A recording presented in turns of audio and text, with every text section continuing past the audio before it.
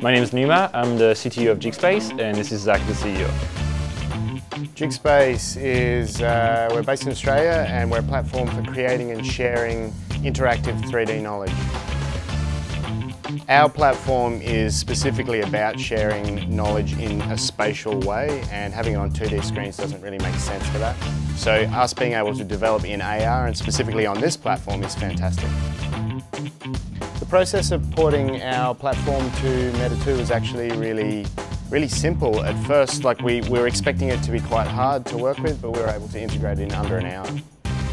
So when we got to Meta, we got received really well. Everybody's super nice. The energy here is crazy. Everybody's super excited, super smart. We got all the help we needed. Yeah, it was perfect. It was the best. I think this is a really good platform for AR developers to look at, because the drive that this team has to make this a reality is something that we haven't really come across in our search for a good platform. So if you're looking to work in AR, I'd suggest working with Meta.